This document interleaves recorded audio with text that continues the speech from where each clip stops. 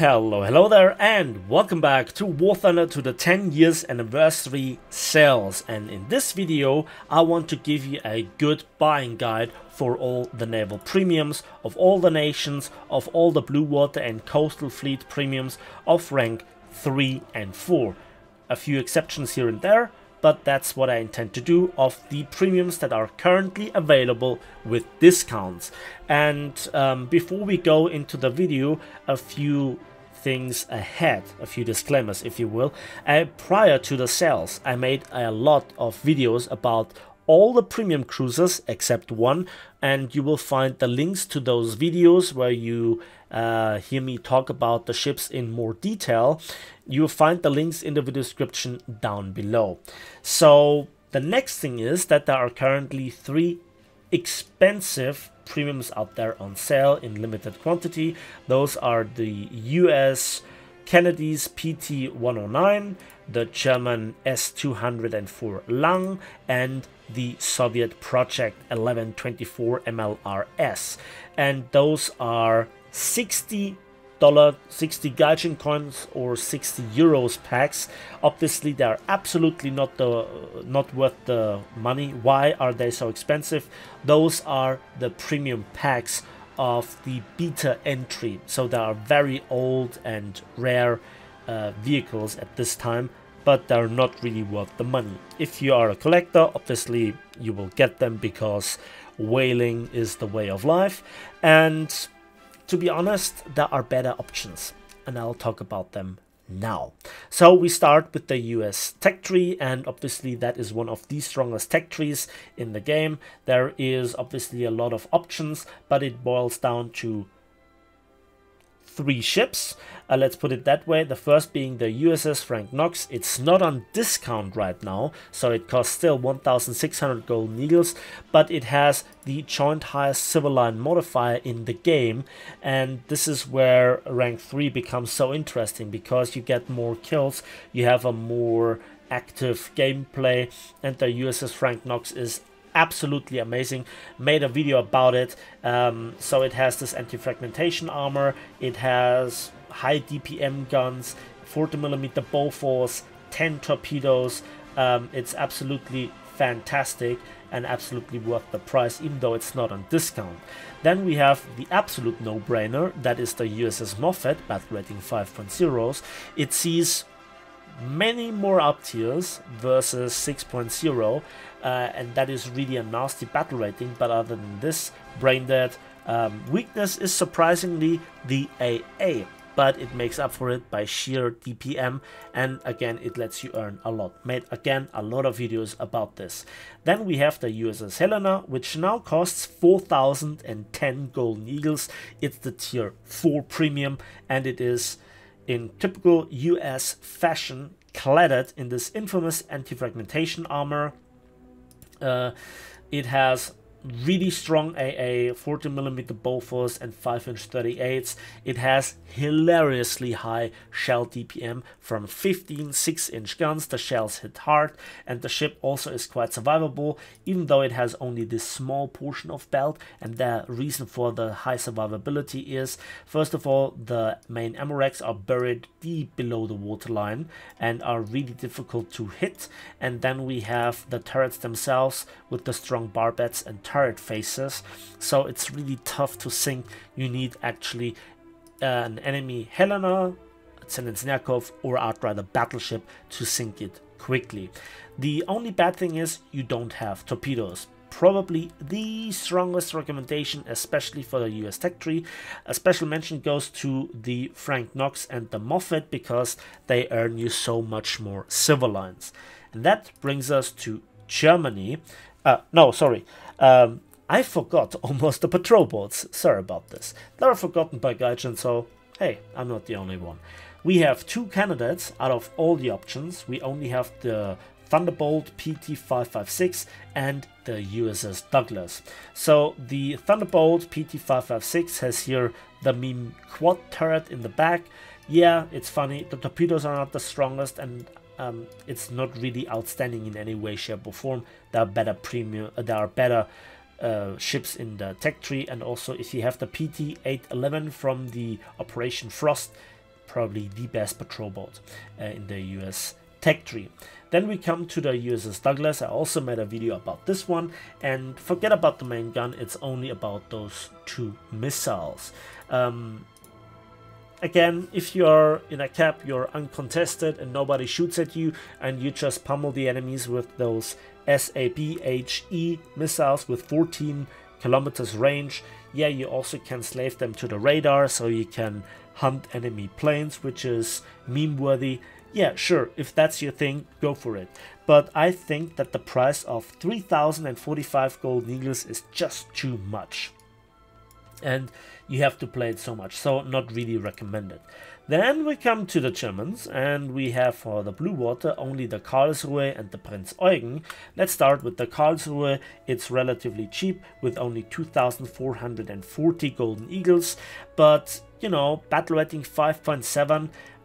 The armor is so flimsy, you can get ammo racked on a regular basis by Moffats, etc., and there are many out there. Your AA is okay-ish, it's better than nothing, and yeah, you have some torpedoes. Other than this, it's not really that strong. I'm a little bit split on it, because if you're in a good position, those guns are, as far as, you know, 6-inch or in this case 5.9-inch guns goes, really surprisingly efficient. And yeah, the torpedoes, if you get into melee range, just go and watch the video, but be warned, it's not for a new player. It's more of a challenge. Then we come to the Prinz Eugen, and the Prinz Eugen, it's in a pack, so it will be on discount on the 7th of November, if I have noted this to myself correctly, where then you have 25-30% discount, I'm not quite sure. And yeah, while it is a premium heavy cruiser, and heavy cruisers aren't really that great, especially in the current Helena era, it's really good. It has really strong mid-range AA, all the 40mm Bofors on the German warship. The main battery is really nasty with a surprisingly quick reload of 12 seconds. You have lots and lots of those torpedoes, and your armor, well, you know, there is a turtleback, but I wouldn't really rely on it. So it's an overall really good long-range cruiser, and it also makes you quite a bit. In my opinion, overall, better suited for newer players and for the overall grind of the German tech tree. Then we come to the coastal fleet, and there we have of rank 3, 3 options. First, the S204 Lang. There is even a better version in the tech tree, so it's not really worth it as a grinder. Way too expensive, way too expensive. Then we have the VS8, which I mentioned because it is a meme vehicle. It's not a good grinder in any way, shape or form. The firepower from the guns is bad at best, and it's the mines. In an artificial up tier, yeah, you really can make those battleships miserable. I should make a video soon about it, how to actually use it. It's a meme vehicle, that's what it is. And that brings us to the only honest contestant, the M802. And the simple answer is no. No, not worth it. Way too slow, bad spawn. The firepower not really convincing. Yeah, sure, the 37mm are meme worthy because the most taka you have in the game, but not really worth it. And that brings us to the Soviets. And the Soviets have here in the blue water tech tree basically 3 options. It's the Blagorodny, I hope I pronounced that correctly, the Kerch and the Zelensnyakov. So go to the premium destroyer, and yes, it is more of the sniper. The guns are surprisingly nasty for destroyers. Strong HE, stronger AP, considerably stronger than of the Moffat, but you only have 4 guns, and proximity, the 45mm. Only 5 torpedoes, but they hit harder and are surprisingly fast and long range. And you also can have those mortars, I think they're called, and depth charges, whatever. So yeah, that's a little bit of a meme. Overall solid ship, and also gets you a lot of civil lines, and that is what really matters. Then we come to the Kerch, which is basically an Italian cruiser, and the simple answer is no. only 8 6-inch guns. No, you don't have the armor, speed, the torpedoes are not really that amazing, you have too few, the shells are not great, the AA isn't great. Not a good option. Absolutely not worth the 3,045 golden eagles. Then we come to a really good ship again, and that is the Zelensnyakov. Tier 4, and it costs 4,010 golden eagles, the same as the Helena. And yep, those guns kick in teeth hard. They are some of the hardest hitting 6-inch guns when it comes to the ammunition. The AP is strong, the SAP is hilariously potent, and yeah, you also have strong anti-aircraft. The survivability and the armor is overall less than on the Helena, but still it plays in the same ballpark, right? It's just the Russian, surprisingly more balanced version, let's put it that way. So I also recommend this one. And then we come to the premiums, of which we have at tier 4 3 options. So here they are. You also have here the option of this squadron activity reward. Let's start with the MBK Project 186 MK85, which will set you back 1,925 golden eagles. This used to be hilariously overpowered, one-shotting everything that made contact with the 85mm HE. It has armor. When you angle it, it's surprisingly effective versus 20mm fire, but you really shouldn't rely on it. I have really old footage out there to show you what's going on. Same then as usual with the Zelensnyakov. I also made a video about this one, but back to the MBK, probably at the moment not worth it. Then we come to the Rosomacher, and simple answer is no. While it is hilariously difficult to kill for what it is, it's just boring. It's too slow, it doesn't have the firepower, and it's not worth 3,045 golden eagles. And that brings us to a really weird and outlandish looking MPK Project 1241-2P. Now, this is a bit too much modern for the meta of War Thunder. What I mean by this is it doesn't have serious firepower. Sure, it has an automatic 76mm, but if you really want to use that firepower, go for the SKR7 and put a talisman on it, to which we will have discounts soon-ish.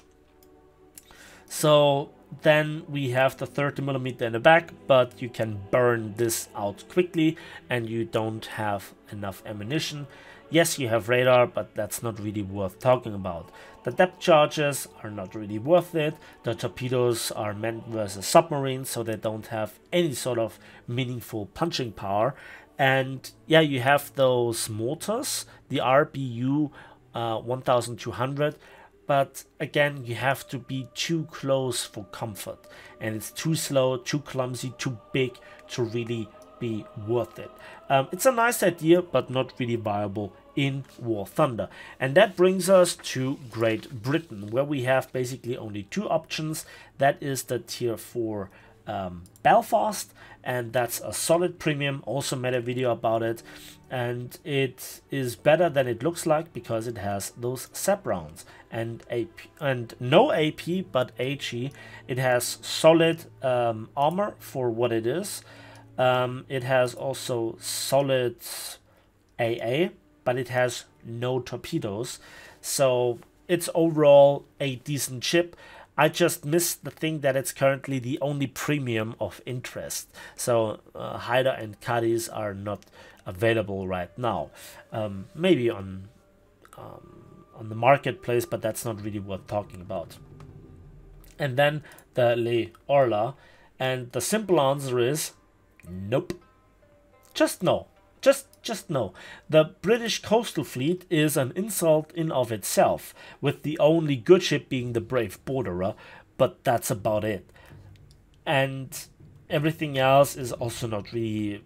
They can't really hold a dime to the American, the German, or the Soviet coastal fleet, and they also already vary quite a bit in their power levels. So it's only the Belfast for the British. That brings us to Japan, and this is an interesting mixture because we have in the blue water basically three options: the Yubari, the Shimakaze as a squadron activity vehicle, and the Mikuma.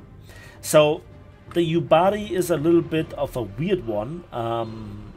The simple answer is no.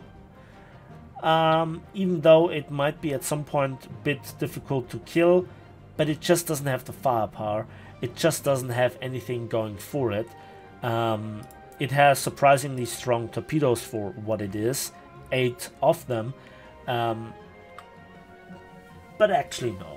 Then the Mikuma, I call it the disabled torpedo monster in its video, and when I played it, the AP just didn't kill enough. It doesn't have SAP, the HE is not good enough, and while it's also 15 guns, first of all, they don't have the rate of fire of the Helena. It's a much longer reload, and yeah, as you can see, the armor is really flimsy, quite the opposite of the Helena. The AA overall isn't really great, but the strength of this ship, has to be said, are the torpedoes. You have 24 long lances. They are highly efficient. They're the fastest, most long-range torpedoes in the game, especially combined with this warhead, and 24 of them. What is wrong about them? Well, first of all, torpedoes are torpedoes, and you have horrible firing angles.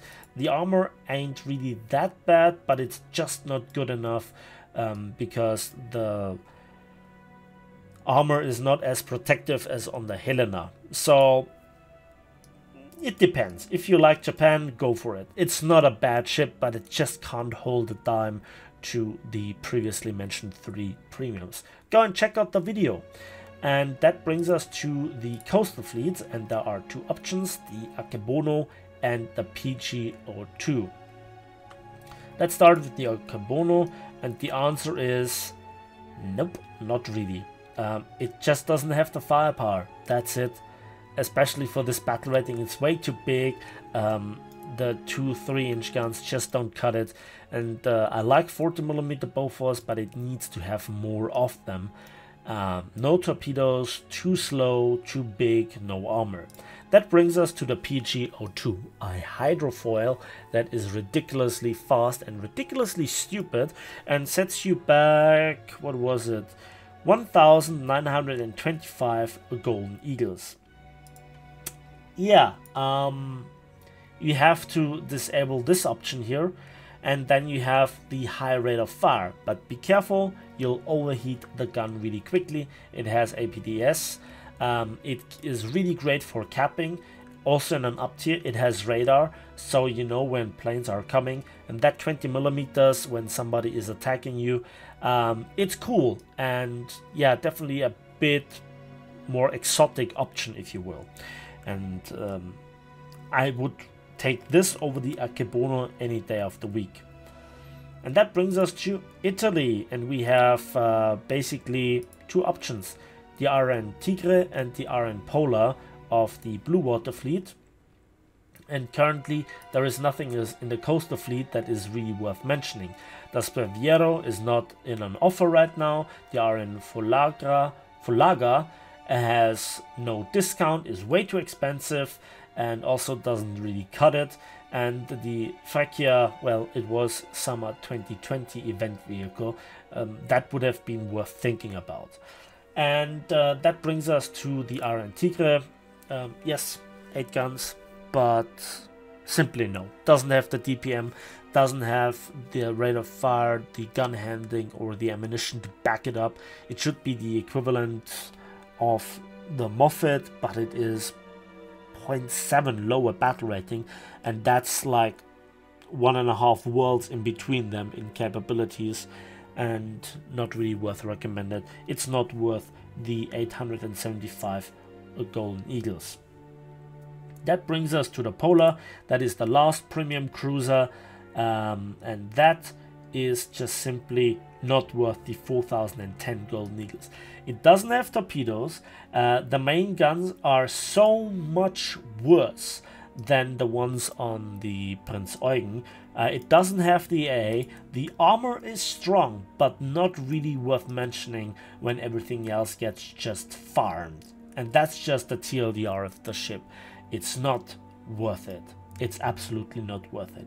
I'm really sad that I have to say this about the Italians, and to be honest, they are last and the least in this case, and I hope that you have found this video helpful in your decision making. Again, a quick reminder, go and check out the Premium Cruiser videos. Links are in the description down below. Let me know also in the comment section if you want to see similar guides with tanks and planes. And as usual, thanks for watching, thanks for listening. Please give this video a like with it, subscribe if you want to see more. For you it's just a couple of clicks, for me it means the world, and we'll see each other on the waves, in the skies and on the battlefields of War Thunder.